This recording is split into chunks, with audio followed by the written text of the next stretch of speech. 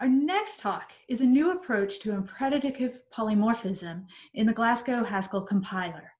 This work has been developed by Alejandro Serrano, Jurriaan, Simon Peyton Jones, and Dimitrios Vytiniotis. Alejandro Serrano will be giving the presentation. Hi, I'm Alejandro.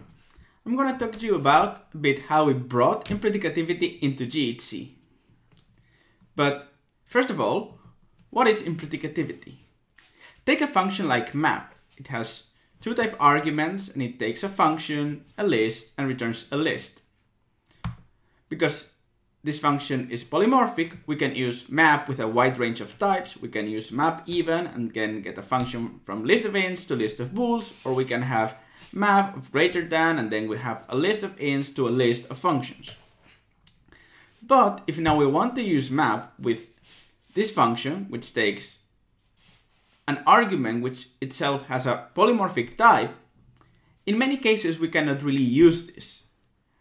Polymorphic types, those types having with a for all, are often not first class in many programming languages. Impredicativity is exactly the feature that allows you to instantiate a type variable like a or b in map with a polymorphic type, a type which has a for all in front. SystemF, which is the basis for GHC core, is itself impredicative. You can always instantiate with a for all type.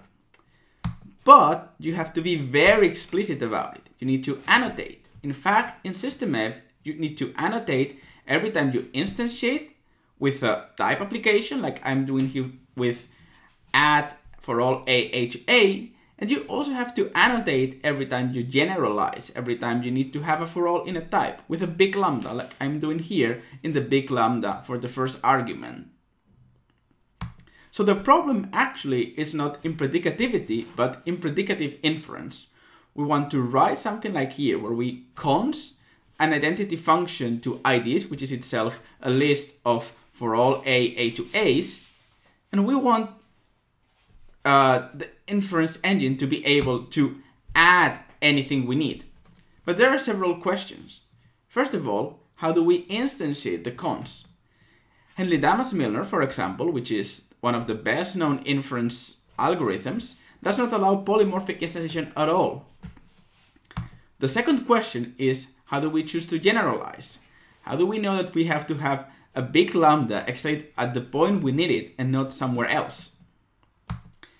There's been a lot of work about impredicative inference. There are so many related work. Here I want to present Quick Look, which is a new idea in which what we do is we introduce a new quick look phase during instantiation which discovers impredicativity as much as possible, and then the rest of the type checking just remains as it was. Let me show you an example. For example, I have here cons, ID, IDs, where instead of using ID directly, I'm putting this into a local binding, but here you can see all the types. If you do inference with Henley-Damas-Milner, what will happen is that you instantiate the type of cons and sort of you are introducing cons applied to one type variable you don't know. I'm going to call it alpha here, and then you have the argument ID and IDs. The type of the arguments are then alpha and list of alphas. The question now is, what is alpha, of course? And if you have a declarative spec, maybe you guess the instantiation, or if you have a type inference engine, the type inference will do unification and try to figure this out. But the thing is, no instantiation with for all types without for all type works. So this example is rejected by Henley-Damas-Milner. How does it work with Quick Look? Well, you start with the same step, you instantiate the type of cons, and at this point you have a quick look at the arguments. You try to get as many information about the impredicativity you need by looking and having a peek at the arguments. In this case, we're going to learn nothing from the first argument, IDs, and from the second arguments, we're going to learn that alpha has to be exactly for all a to a. At this point, what we know is that the type of these arguments are not just any alpha, they are exactly for all a to a and list of for all a to a. And there is nothing else to guess, and type checking can succeed. Now, I've said that we learn nothing from ID, but from IDs, we learn that alpha must be for all A to A. So you might be wondering why, what's the difference between these two arguments? Let me try to explain this. Here are the types we are pushed, so the types we get from the instantiation, and the types that are obtained from looking at the type of the variables. In the case of ID, the type which is pushed is this single type variable alpha, and the type we get from the variable is for all A to A, and from IDs it's the same, but everything is wrapped in a list constructor. So actually, in the case of IDs, we have only one possibility. In order for the list of alpha and the list of for all A to A to be equal, just one has to be, alpha has to be for all A to A. Now for the second case, we actually have two possibilities. It could be that alpha is for all A to A, but we have another option. At this point, we could instantiate, so the for all A to A becomes beta to beta, and then we make alpha equal to this beta to beta. The difference here is that alpha in the second case is what we call guarded, which means it appears under a type constructor. And the key idea is that the instantiation relation becomes simple equality when you have a type constructor on top. So in the second case, you have nothing to decide. There is only one choice, so you take it. If you have a single type variable lying around, like in the type of IDs, you don't know what to do, so we just say, well, at this point we learn nothing. And actually it can be the case that quick look guesses no information. Let's, for example, cons ID with an empty list. In this list, we will instantiate the type of cons, have a quick look at the arguments, and we will learn nothing from ID, and we will learn nothing from the empty list. So we need to fall back to monomorphic instantiation, and the result will be that the inferred type is the most usual list of tau to tau, where these taus are monomorphic types. We can also get some other information into account. Imagine, for example, we have this call to single ID. Well, we have a pretty similar story with the arguments. The type of ID is going to be alpha when we push it, and then we have a for all A to A. So we have two choices here again. We can make alpha equal to for all A to A, or we could instantiate. So quick look gives you no information here. But if we have a better look, we can also take into consideration the type of the result. And in that case, we can play the same trick as we did for the cons of ID with IDs. The type we get pushed is for all A to A, that's from the annotation, and the type we get from the instantiation is list of alpha. So we can make alpha equal to for all A to A. So by knowing the expected result type, we can get even more impredicative information. And this will actually inform us to get a bidirectional type system instead of a single directional one as Hindley-Milner is, for example. But the question is when to stop quit looking. Up to now, we've only dealt with variables. So everything was one application, and this application had arguments, but those arguments were all variables. We can actually go deeper and inspect nested applications. And if you think, for example, into this call, cons ID to cons ID IDs, in order for the topmost cons to be correctly instantiated, you need to go up to the IDs so that you learn that, well, this should have a type of list for all A to A, and this will inform both cons. So you gain something by inspecting nested applications.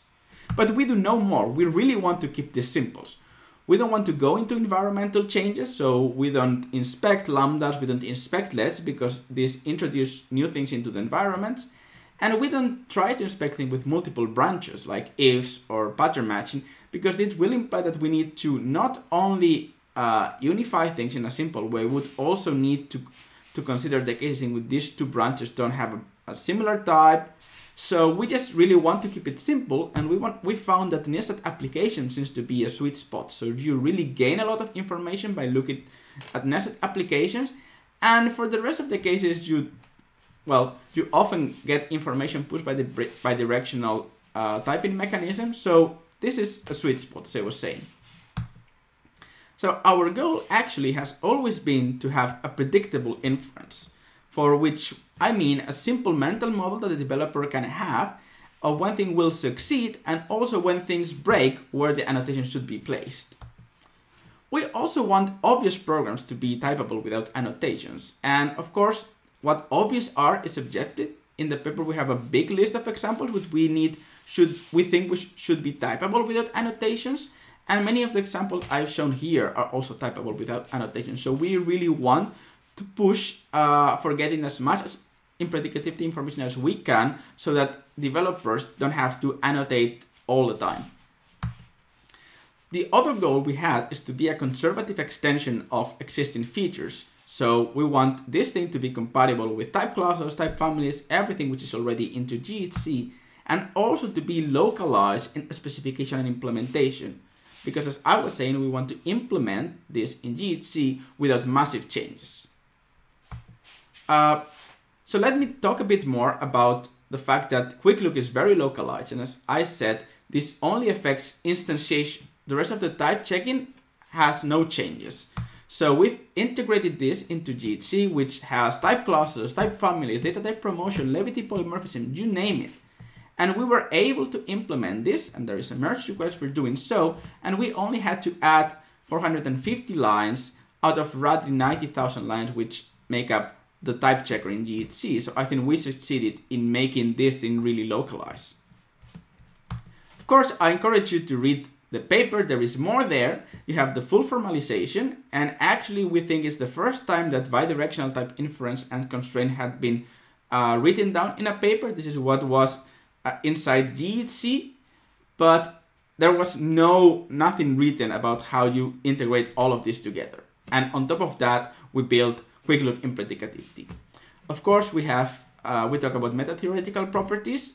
Also, we talk about how we integrate Quick Look with visible type application, and the reason is that when Quick Look fails, the easiest way to override, the easiest way to tell the compiler what this instantiation should be is to use visible type application. So we think it's really important that these two things play together well.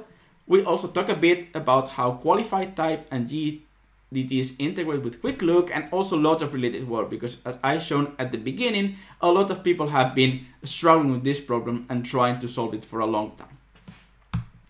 In summary, Quick Look Impredicativity is a simple approach to impredicative inference, which tries to be predictable, but yet type as many obvious programs as possible without annotation. And it's also a conservative extension to what it's already there and very localized in specification and implementation. That's about all. I'd love to hear you any new ideas, any questions in the ICFP channel for this, and thanks for watching.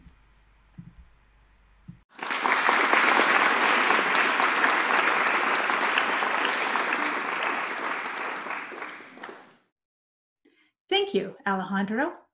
If you are watching this talk live, please don't forget about the Q&A session that may be available in your time band.